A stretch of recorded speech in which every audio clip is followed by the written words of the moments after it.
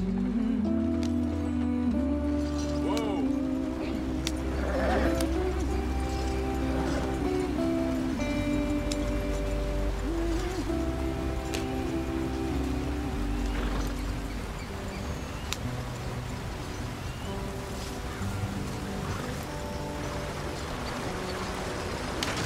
us out the stream.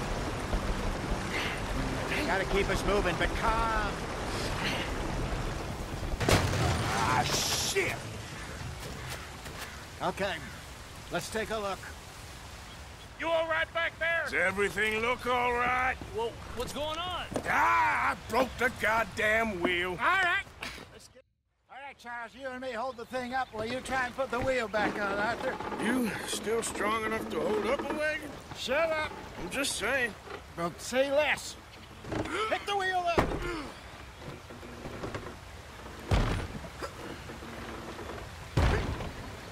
Nearly there. There. See? You ain't so useless after all.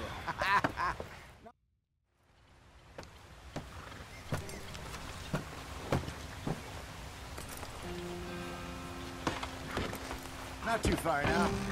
Stay on this trail. We'll follow the river, then cut left inland. Yeah.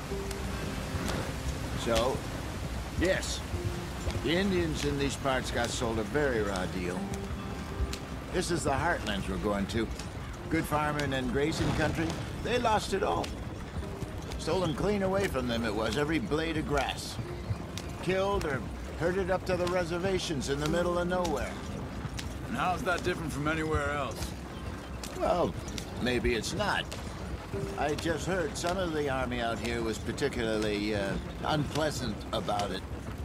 Unpleasant? How do you rob and kill people pleasantly?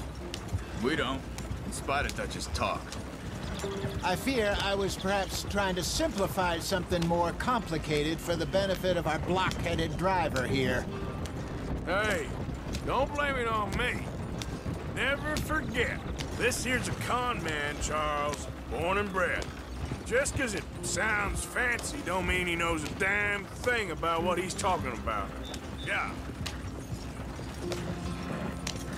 So, what happened to your tribe? I don't even know if I have one. At least, not that I can remember. My father was a colored man. He told me he lived with our people for a while. A number of free men did, but when we were forced to move from our lands, the three of us fled. I was too young to really remember much. My whole life I've been on the run.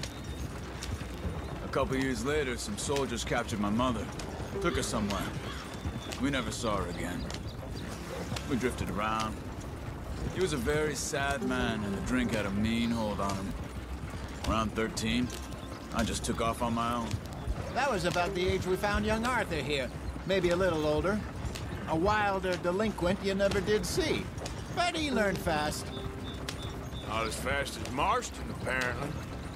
Wait, I don't understand. What's the problem between you two? Arthur? Yeah, it's a long story. Yeah. We still heading the right way? That depends. Are we still heading west in search of fortune and repose in virgin forests as we planned? No.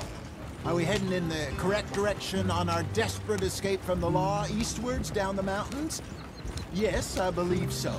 You know this area? A little. I've been through a couple of times. There's a livestock town not too far from here called Valentine. Cowboys, outlaws, working girls, our kind of place. Driscoll's? Probably them too. Pinkertons? Let's hope not. And this place we're going. Wait, well, what's it called again? Horseshoe Overlook. It's a good place to lie low?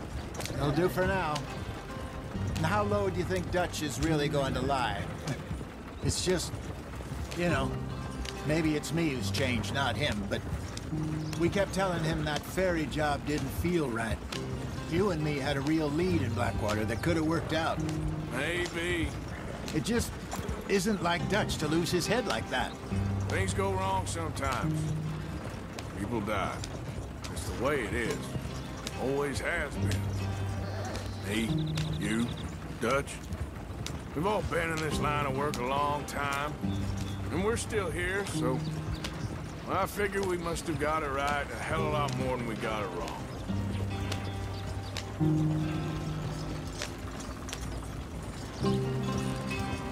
What are you working on there, anyway? Just some yarrow and ginseng. Good for the health. Better than that stuff you buy in the store. Yeah, you can have all this. I'm at the point where I can do it with my eyes closed. Oh, okay. Thank you. Yeah.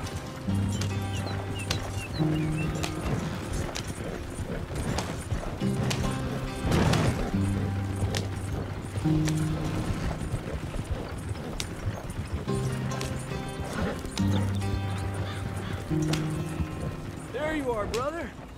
Head in there. Follow the track for a bit. Thanks. Hey, slow up. I'll jump on.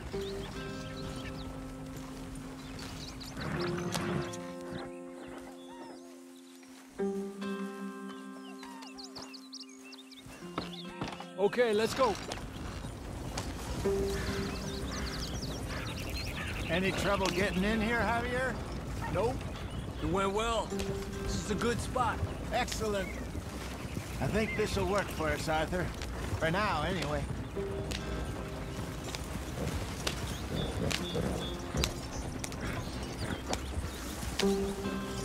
Here we are, gentlemen. Home sweet home.